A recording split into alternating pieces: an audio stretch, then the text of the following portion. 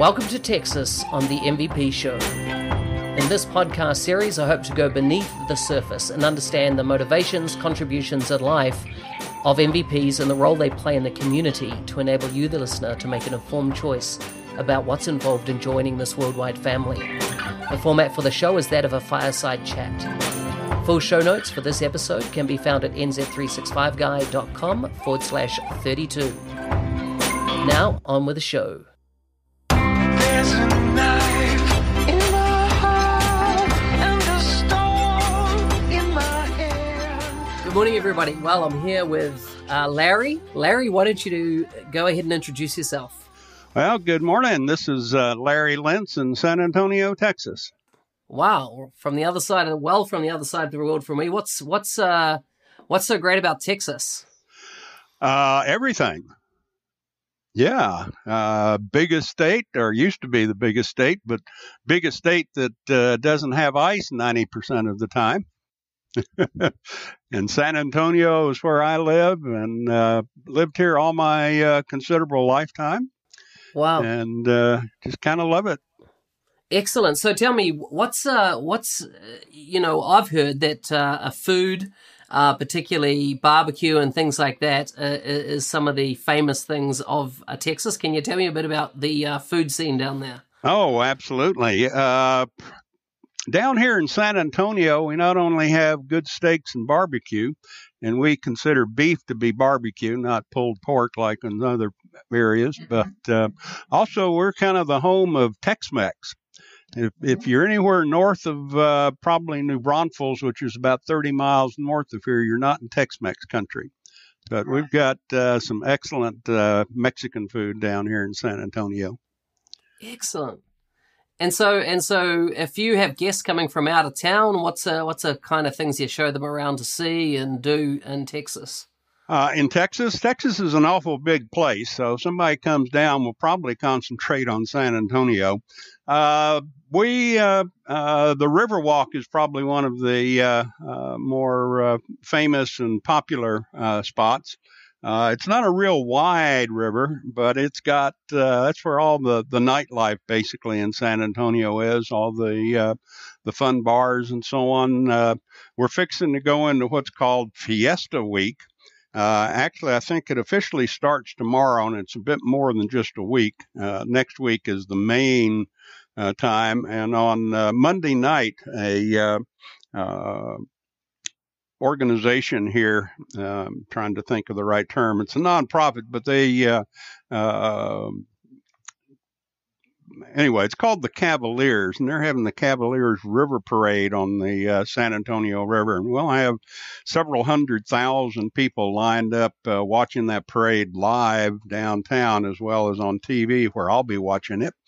But that's always a pretty neat deal. And then there are parades and events all week long. The next Friday, a week from this Friday, they have what's called the Battle of Flowers Parade. And it's called the Battle of Flowers because back when it first started, way back in the late 1800s, some of the ladies parked or stopped their carriages in front of the Alamo and threw roses at each other. That became the name of it, the Battle of Flowers Parade. And it's a thing. And then we have the world's largest illuminated night parade on Saturday night. And all kinds of parties and talk about the food. We have something called Night in Old San Antonio, which is held down in a place downtown called La Villita, the little village. And that gets awfully crowded down there, I tell you. But it goes on from Tuesday through Friday. And there are all kinds of carnivals and all kinds of stuff that goes on. Wow, sounds like plenty's happening. So tell me, Larry, how did you get into your career? How did you end up where you are today? Can you step us through the journey there? It's a long history given my age, but I started off in the financial world. Actually, I started off in the Army back during the Vietnam War. When I got out, I'd always figured I'd be a stockbroker. So I was a stockbroker for a while and The market peaked at 1,019 right after I got registered. Never to see that lofty number, which seems pretty minuscule today because it'll move that much in a day. But finally decided that was not the place for me. Went into the financial world and then kind of got interested in computers. Bought a TRS-80 Model 1 and started playing around with that. And then went to work for EDS, Ross Perot's old company. Was with them for 7 years, and then decided I'd always wanted to be on my own by the time I was 45, and so by golly, I did so. And went off on my own, founded Lentz Computer Services, and was in Lentz, or still am in Lentz Computer Services. That was back in 1989. So this is my 29th year, I guess, something like that, as an independent. Most of that time I spent taking care of small businesses' networking needs, setting up the servers, providing the hardware, software, and expertise for that. But I was also involved in contact management programs. Got hooked on ACT back in early 1990 and was sort of the ACT guru of San Antonio and South Texas for a number of years, and then switched over to GoldMine in 2006, or excuse me, in not 2006, switched over to GoldMine in 1998, and was a GoldMine Gold partner at one point. Then in 2004, and it's kind of interesting. Now, one of these days, I'm going to write a little memoir on, life is a series of choices, some good, some not so good, and some lucky. And some reluctantly made, but that turn out hopefully good. But a friend of mine, Harry Brailsford, who's up in Bainbridge Island in Seattle, I had been writing some articles for him. And as a thank you, he invited me to a conference he was having and has had, I think he's still doing them actually, called SMB Nation. And it was, I remember. Yeah, it was held in Seattle. And I at first said, "Oh, gee, I don't want to spend the money to go up there." He was footing the bill for the conference, but not for the travel and hotel. Finally, I decided, no, I'm going to go ahead. So that was one of those decisions that I kind of reluctantly made that turned out to be a good one, because at that conference I met an awful lot of small business server MVPs, and the conference was focused on Microsoft Small Business Server, which was real popular back then.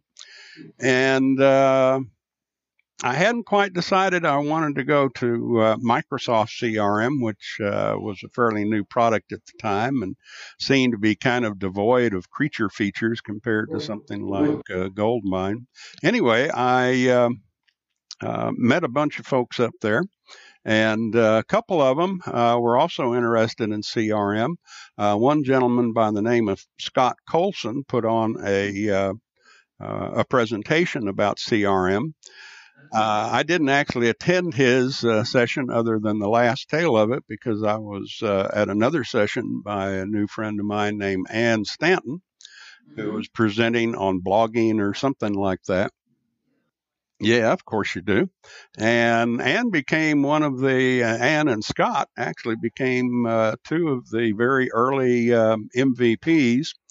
And they nominated me, and I was really kind of floored that I was nominated for CRM instead of Small Business Server, because that's really where my focus had been, although I had been involved with this type of program since the very beginning.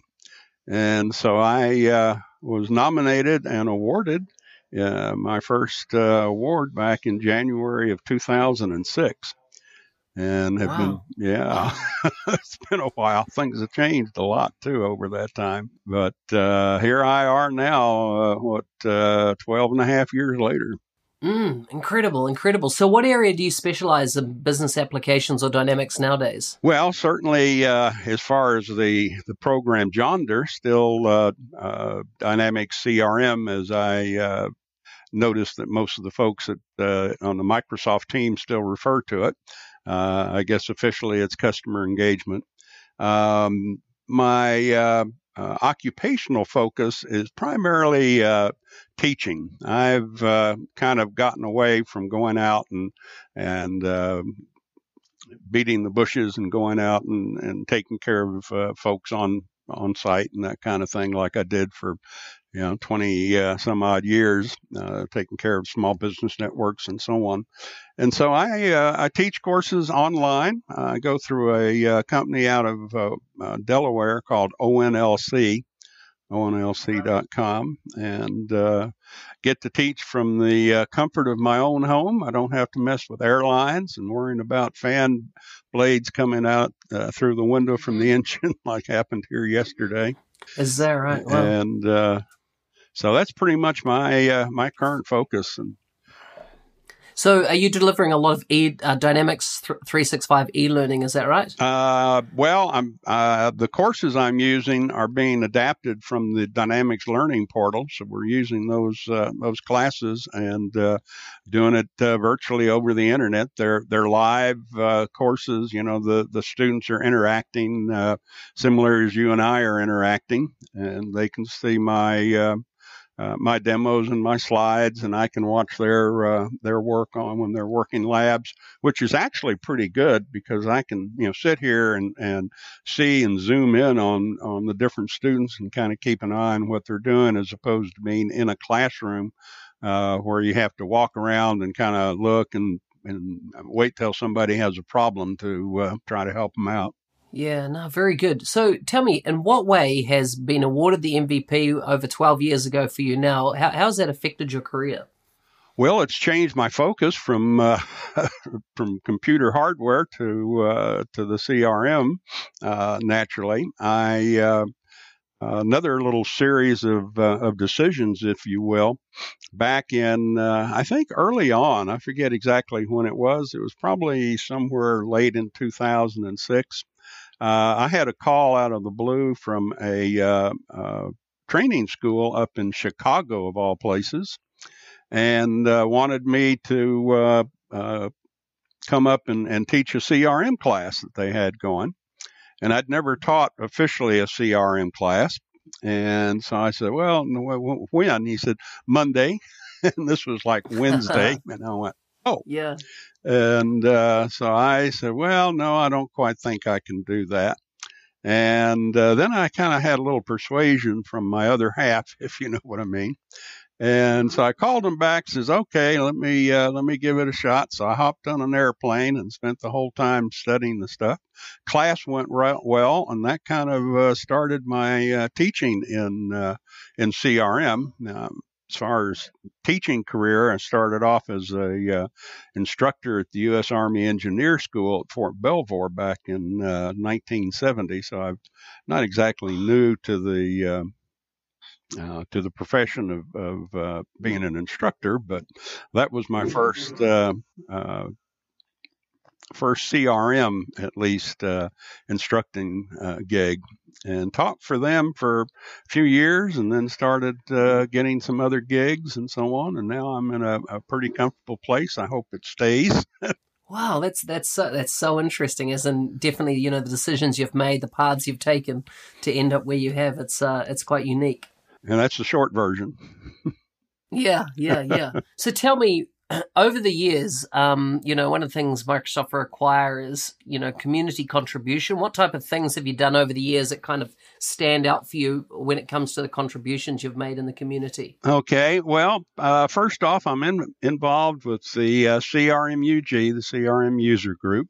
I'm the local chapter leader of our chapter here in San Antonio. It's unusual that a vendor, I guess I would be considered, or a partner, is allowed to be in the leadership. But due to my situation, they being a one-man shop, basically, they allow me to be.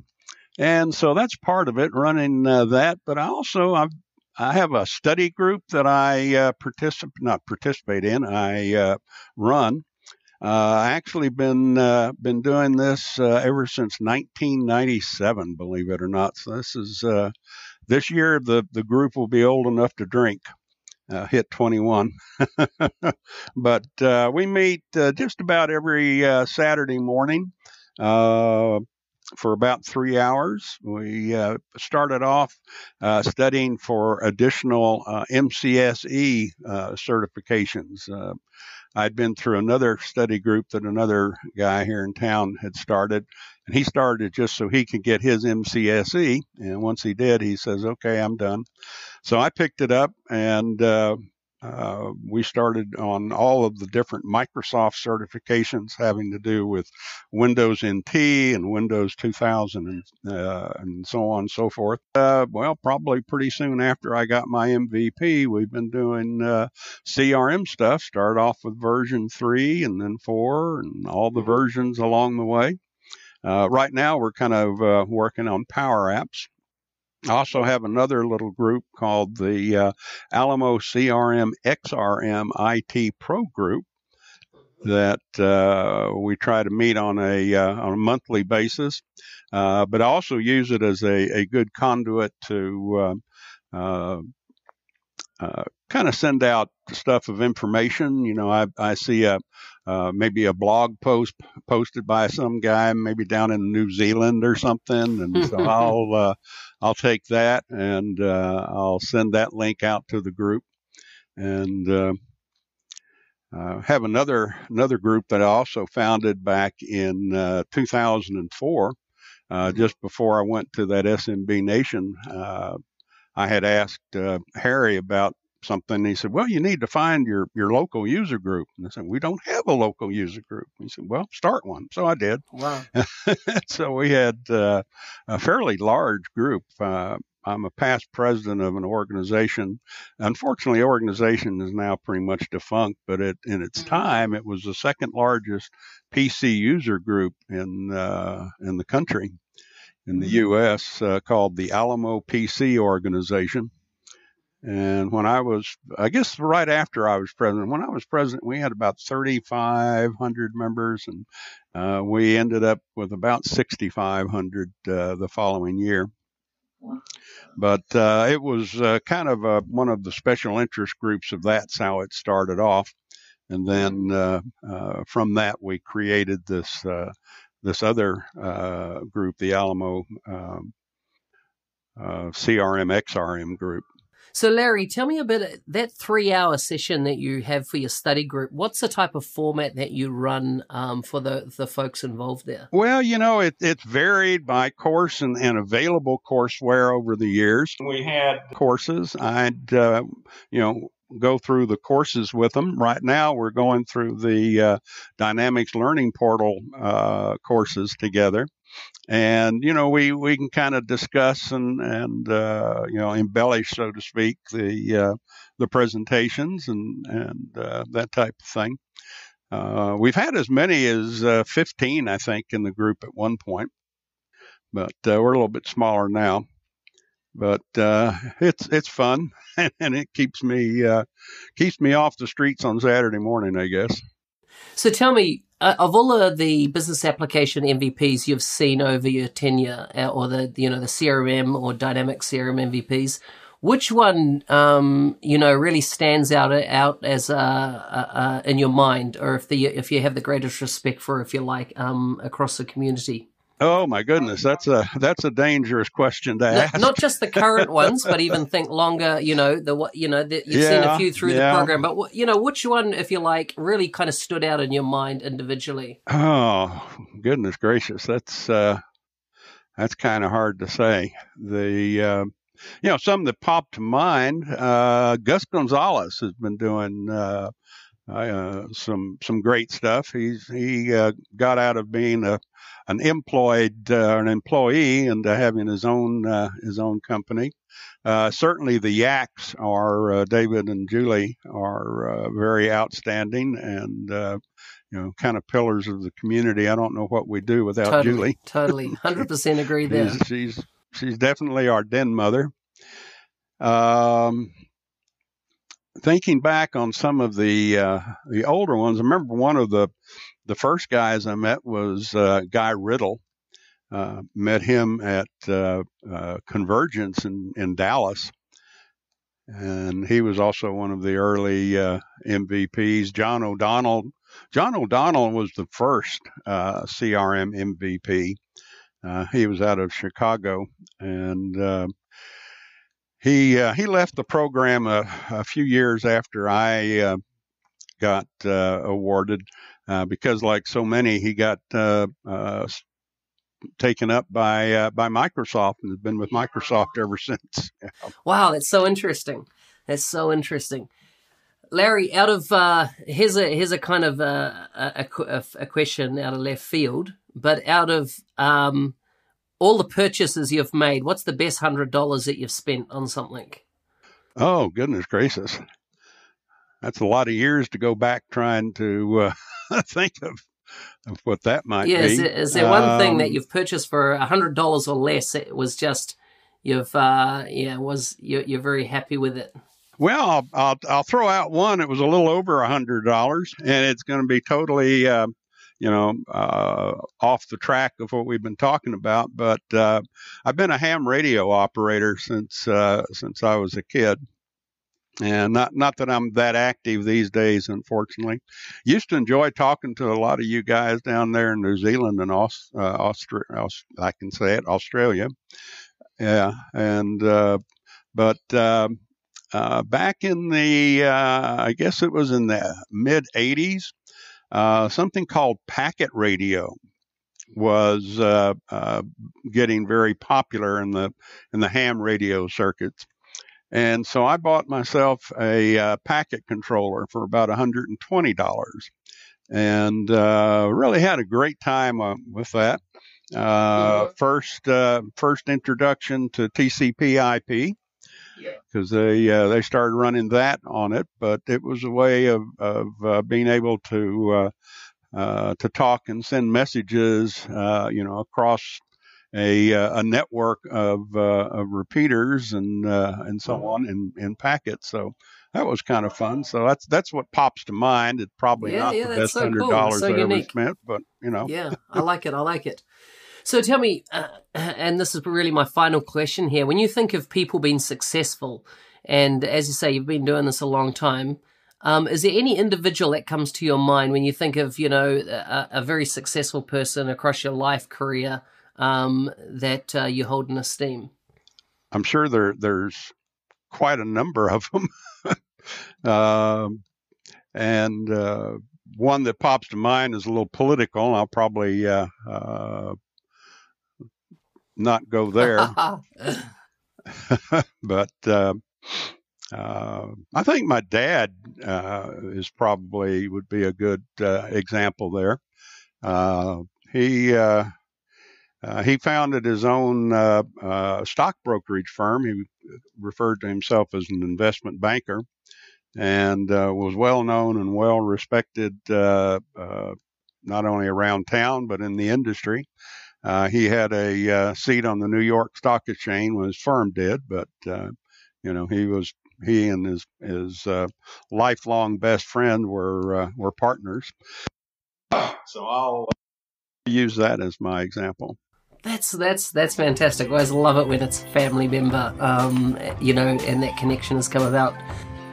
Larry, it's been great having you on the MVP show. If people want to connect with you online, where can they find you? Well, certainly on Twitter, at CRM Larry. That's probably the best place. I occasionally go to Facebook. Email address, Larry@LentzComputer.com.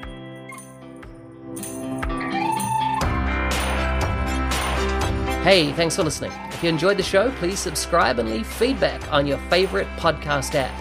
If you want to look at the show notes, please go to nz365guy.com/32.